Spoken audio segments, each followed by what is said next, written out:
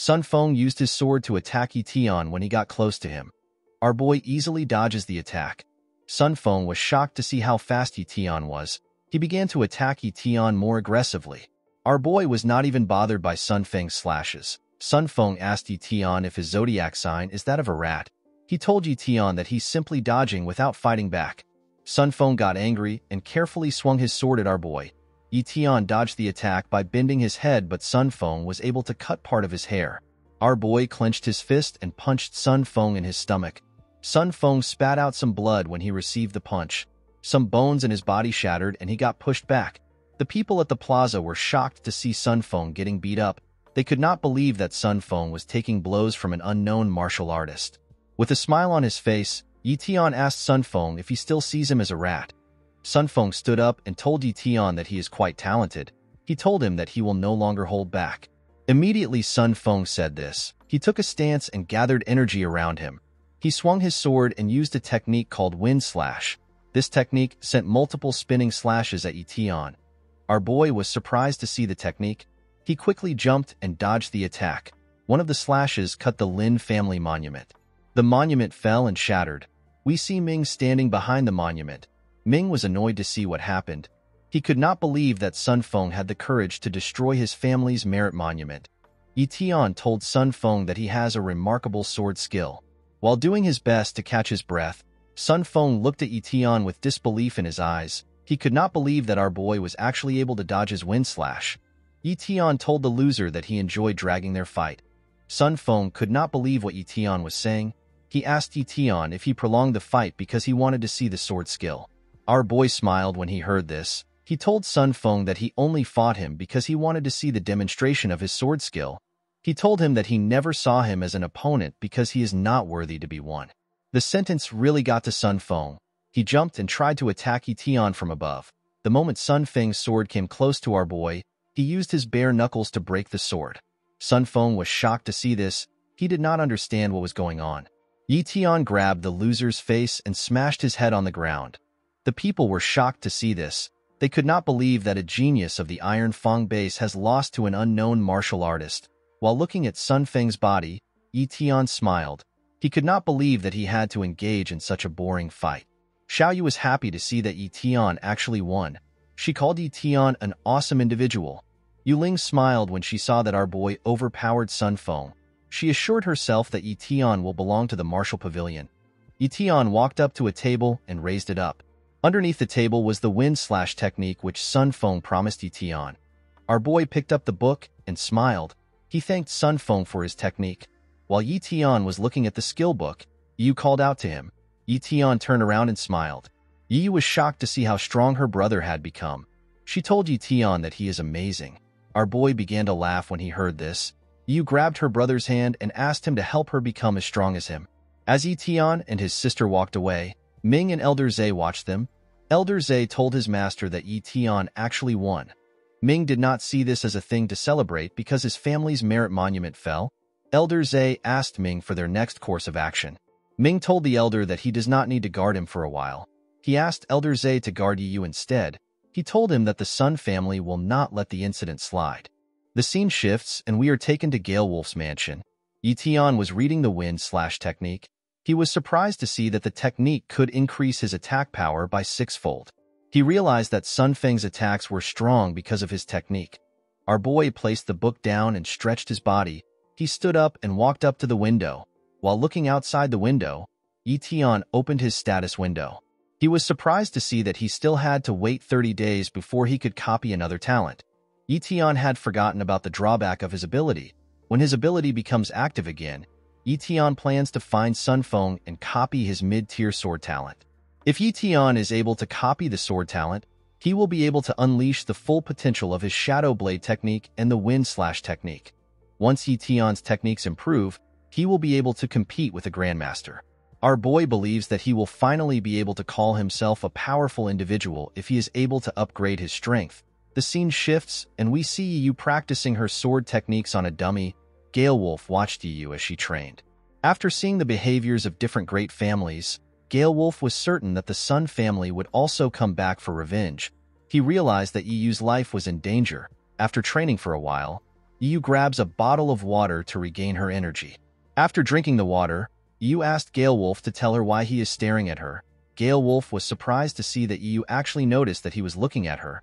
He asked Yu to come close to him. Yu walked up to the captain and asked him if something is wrong. Gale Wolf gave Yu the necklace which the Martial Pavilion gifted him. He asked her to never take off the necklace. Yu, who was oblivious to what was happening, told Gale Wolf that the necklace is pretty. Gale Wolf warned Yu to never lose the necklace. Our girl thanked Gale Wolf and assured him that nothing will happen to the necklace. While Gale Wolf was talking to Yu, we see his team's archer running to his mansion. The archer saw Gale Wolf standing outside his house. She told him that she has some information for him. Gale Wolf asked her if she was able to find out what the Sun family is up to. To Gale Wolf's surprise, the archer told him that the Sun family is looking around for shops because they want to set up a business. Gale Wolf realized that the Sun family is doing their best to keep calm. He realized that the family did not want to start killing until they set up a firm business in the Linhai base. Next to Gale Wolf's house, we see a man checking the trash bins in the area. This man turns out to be Elder Zay. A month later, we see Ye Tian step out of his building. Elder Zay was still pretending to be a trash collector. He looked at the trash in front of Ye Tian's building. Immediately, Ye Tian stepped out of the building. He realized that there was something suspicious about the old trash collector. He quickly used his mental ability to check the elder. Elder Zay was shocked to see that Ye Tian was using a mental ability to check him. He could not understand how an elite martial warrior was able to use something only great martial warriors could use. Ye Tian walked forward after checking Elder Zay. Ye Tian had already discovered Elder Zay's identity. He was surprised to see that the Lin family actually sent a great martial warrior to guard his house. The scene shifts and we see our boy at the martial market. In the past month, Gale Wolf had gathered some information about the Sun family's background. He shared this information with Ye Tian. Gale Wolf told Ye Tian that the Sun family intermarry in order to maintain the purity of their sword talent. If any child is born with a defect, it will be secretly killed off. Ye Tian realized that this family might even be more crazy than the Mo family at the Sun family store. We see Sun Feng welcoming people to the newly opened store. He told the people gathered in the area that all items in the store will be 50% off in order to celebrate the store's grand opening. A businessman congratulated Sun Feng on the opening of his family's store. After the man congratulated him, other people also greeted him. While the people were greeting Sun Feng, Ye Tian looked at him from afar. He looked at Sun Feng's status window. He raised his hand and activated his mental ability. He copied Sun Feng's sword talent. Now Ye Tian's sword talent has become a high-tier sword talent. With a smile on his face, Ye Tian wished Sun Feng an early death. The scene shifts and we see our boy in a cemetery with a flower bouquet in his hand. Ye Tian went to visit his parents' grave. Ye Tian revealed to his parents that he wants to take Yu to a better place. He told them that he wants to leave the Linhai base. With a smile on his face, Ye Tian told his parents that he came to see them in order to show them how much he has grown. While our boy was looking at his parents' pictures, someone appears behind him. Ye Tian immediately senses the man's presence and quickly brought out his weapon. He used his weapon to block the man's attack. The man was surprised to see that Ye Tian was actually able to react to his attack. He realized that Ye Tian did not defeat Sun Feng through luck. Ye Tian quickly realized that the man was the Sun family's dog. He told the man that he already expected him. Our boy used his sword to push the man back. The man quickly regained his composure and swung his sword. Ye Tian saw the man's blade coming closer to him. He quickly moved back. The man revealed to Ye Tian that he did not kill him after the duel in order to stop any rumors from circulating about the Sun family. The man asked Ye Tian to thank him for allowing him to live for another month. Immediately the man said this. He and Ye Tian rushed to attack each other. The man and Ye Tian attacked each other aggressively. The two men matched each other's speed in the fight. Our boy carefully blocked the man's attacks. While the two were fighting, the man pushed Ye Tian past his parents' grave. The impact of the men's fight pushed the bouquet away. Our boy quickly pushes the assassin back when he noticed this. The man told Ye Tian that his name is Qimeng. He told him that he is Sun Feng's master. Qimeng explained to Ye Tian that Sun Feng is like a son to him. With a creepy smile on his face, Qimeng told our boy that he must die for injuring Sun Feng. Qimeng told Ye Tian that he came to a perfect place to die. Our boy simply ignores Qimeng and picks up the bouquet. He placed the bouquet in front of his parents' grave. Qimeng told Ye Tian that he will bury him alongside his parents if he gets on his knees and beg for forgiveness. With a smile on his face, Ming told Ye Tian that Yi will soon join him in hell. Our boy clenched his fist when he heard this. With a deadly look in his eyes, Ye Tian told Ming that he will die for what he said. Our boy activated his apex tier speed talent and disappeared in front of Ming. Ming was shocked to see this. Before he could comprehend what was happening, Ye Tian appeared in front of him and kicked him in the stomach. Ming screamed out in pain. He wanted to run away by jumping, but Ye Tian simply went higher than him. Our boy grabbed Ming's jacket and threw him with a crazy amount of energy. Ming crashed into a field. When the dust in the area cleared up, we see Ming lying on the ground.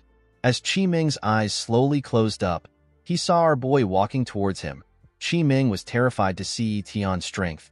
He believed that our boy was a grandmaster. After searching Ming's dead body, Ye Tian found a skill called Twilight Blade. Our boy was certain that the skill would be good. He also took Ming's blade because it was much better than his. Ye Tian was happy to see that he gained from the fight. When our boy looked up, he noticed that everywhere had gotten dark. Ye Tian began to run.